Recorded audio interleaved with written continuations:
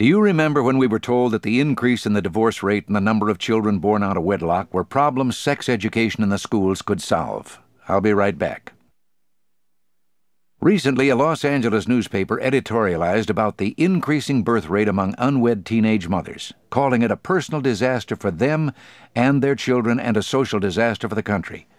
The writer then confirmed his opinion by citing statistics developed in a 2-year study by a task force of the House Select Committee on Population.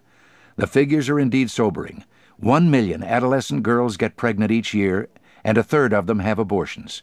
Of the 600,000 who gave birth last year, almost half, 250,000, were under 17 years of age. About 70% of the pregnant girls do not finish high school, and 90% of those under age 15 drop out of school.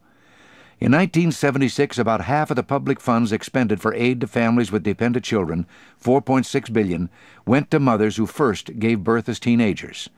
Births among unwed teenagers have more than doubled since 1960, and the rate of births to girls under 15 has increased 33% in the last 10 years. 50% of unwed mothers are in their teens. The editorial went on to support proposals by a member of Congress to increase funds to extend family planning services to more teenagers and for an extension of sex education in our schools.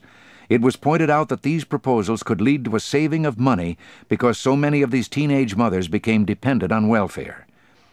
I've never been against saving tax dollars, but I wonder if our first concern shouldn't be for saving these girls from tragedy which could very well affect their entire lives.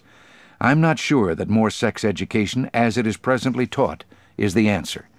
Please note that I said as it is presently taught. I'm sure all of us are aware of the importance of young people knowing, as we used to say, the facts of life. But in our concern lest sex education in the schools violate religious beliefs, have we been teaching sex as a purely physiological function, like eating when you're hungry? Can we completely divorce sex education, as I'm afraid we do, from any association with moral behavior, without implanting in young minds that it has no more significance than eating a sandwich, so why not? A California scholar has written an essay, Turning Children into Sex Experts. The author says, quote, "The 7th grader in my city is advised to set for himself a purely personal standard of sexual behavior. No religious views, no community moral standards are to deflect him from his overriding purposes of self-discovery, self-assertion, and self-gratification," unquote. A judge has advocated lowering the age of consent to 13 because youngsters are more sexually active these days. Before we accept the congressman's idea that more sex education is an answer to teenage pregnancy, shouldn't we ask if anyone has done a comparison of the situation before there was such education in the schools and after?